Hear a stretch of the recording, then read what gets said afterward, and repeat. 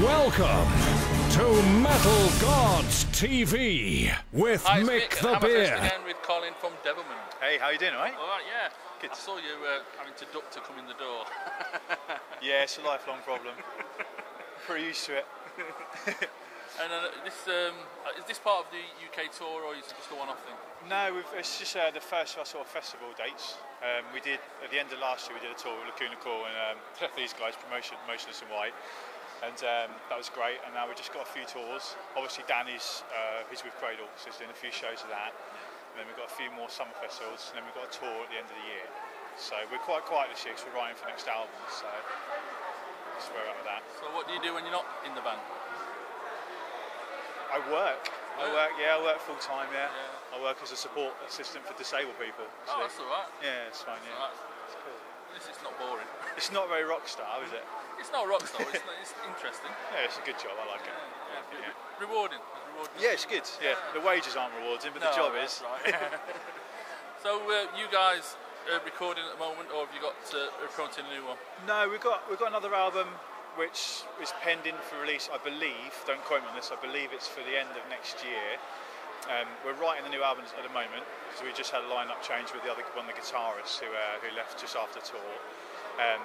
So that's where we're at the moment. Obviously, like I said, the festival gigs, but the writing stuff's coming along well.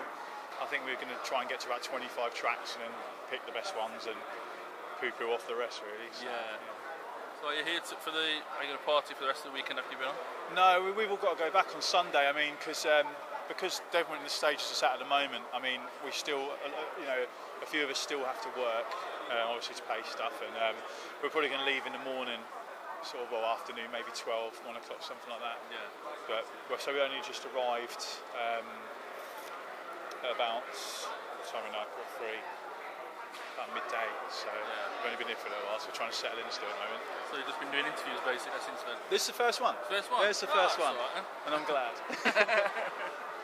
So you guys, I mean, obviously Danny's the sort of figurehead, he's the one who, but is it on the same sort of spectrum that would you say is from Cradle? Or in music terms? Yeah. No, it's quite different. I mean, Cradle's obviously it's black metal and would be sort of verging on the extreme side of that sort of thing. Devilment is more, I wouldn't say necessarily mainstream, it's got gothic-y, dark tinges to it, but it's much more groove. There's a lot of thrashy and there's some death metal stuff in there. There's not a lot of black metal in there.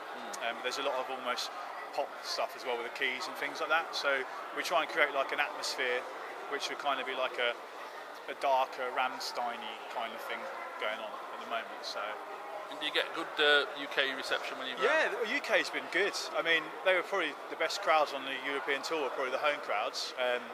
London Forum crowd was really good. That and Milan were the best two crowds of the tour. But the UK's been good to us. I mean, we were a little bit, especially with Dan, who's obviously fronting the band, Marmite singer, he has legions of people who just love it and other people who don't care for it, which is fine, we understand that. But Devilment's different from Cradle, it's not Cradle, and if they're expecting, the high-pitched Cradle stuff, it's not going to be there. It's going to be him doing different stuff with us, which is great, man. Just still get the trolls, don't they? Yeah, they're always just trolls, they're always. I would use a really naughty word, but I won't. Yeah. I mean, you see when they announce Bloodstock, it's like, well, if I'm there playing, I'm not going to. Oh, I know. Go there. I know, it does you nutting. It does you're nutting. We get it all the time. We get like semi-skimmed filth. That was one I thought was great. And just, always people just compare it to Cradle, and it's not. But then the album's only been out sort of a few months. So by the time that album's into the cycle, the tour, the festivals are done, we'll establish ourselves then, and then people will know that it's not Cradle of Filth 2.0, it's Devilment. So. And you're hoping it's going to lead to you packing in the job or not? Well, to be honest with you, I think I'll still do that job anyway. Yeah. It's something I kind of like doing, so I'll probably still do it even if it's just part-time. But nice. It's going well, it's going really well. So. And finally, have you got a message for those guys out there watching in La La Land?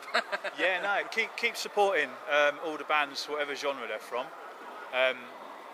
The hate's fine, but just remember that they're the ones out there doing it. And I joined Devilment last year, and I've earned my road stripes in my other band, Conflict Within, and we've been gigging up and down the country for 6-7 years.